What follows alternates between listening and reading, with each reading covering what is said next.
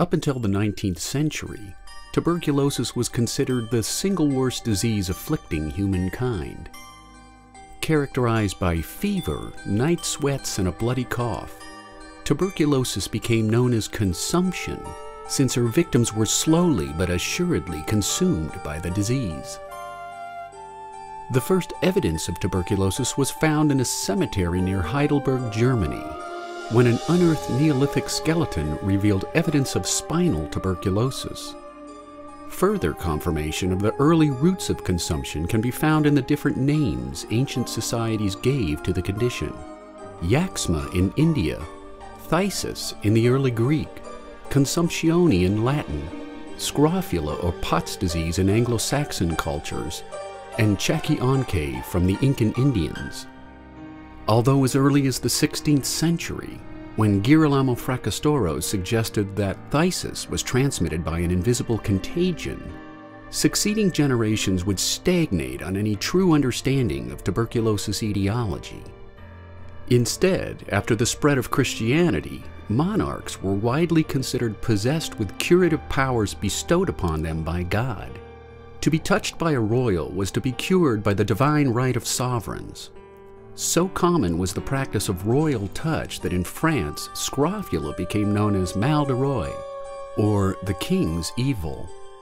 The practice of royal touch became so routine in England that as late as 1633 the Anglican Book of Common Prayer contained a script for royal touch ceremonies. Beginning in the 17th century, tuberculosis became known as the Great White Plague when it decimated populations in Europe and North America.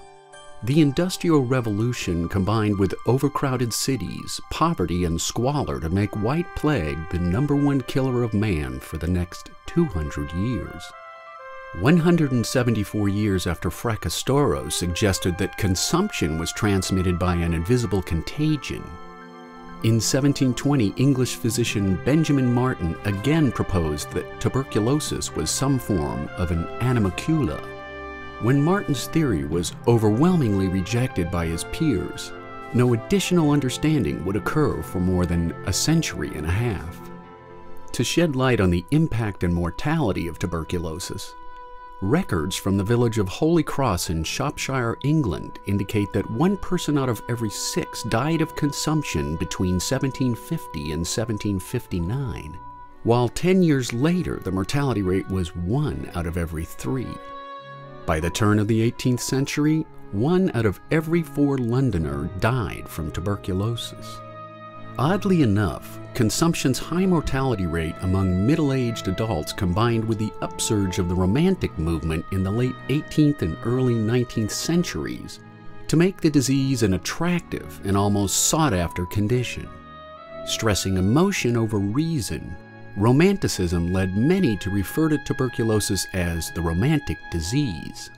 Because of its slow, progressive nature, consumption became synonymous with spiritual purity, leading many young upper-class women to paint on their skin a consumptive, pale appearance. British poet Lord Byron wrote that "I should love to die from consumption," helping to popularize the lethal condition as the artist disease. Georgie Sand referred to her consumptive lover and famed musician Frédéric Chopin as her poor melancholy angel. In France, many novels were published expressing the ideals of tuberculosis, including Victor Hugo's Les Miserables. Finally, in 1881, working alongside Polish-born bacteriologist Ferdinand Cohen, German-born physician Robert Koch stained some tuberculous material with methylene blue. When the slide had dried, he noted some oblong structures under his microscope. Fearing his eyes were being fooled by the color of methylene blue, he exposed additional tuberculous material to Bismarck brown. Once he was certain he had cornered a unique bacilli, he successfully incubated the bacteria in coagulated blood serum. He then injected his extract into rabbits and observed that before each animal died, they exhibited the same symptoms as tuberculosis. He named his discovery Tuberculosis bacillus, which later became known as Mycobacterium tuberculosis, or simply Koch's bacillus.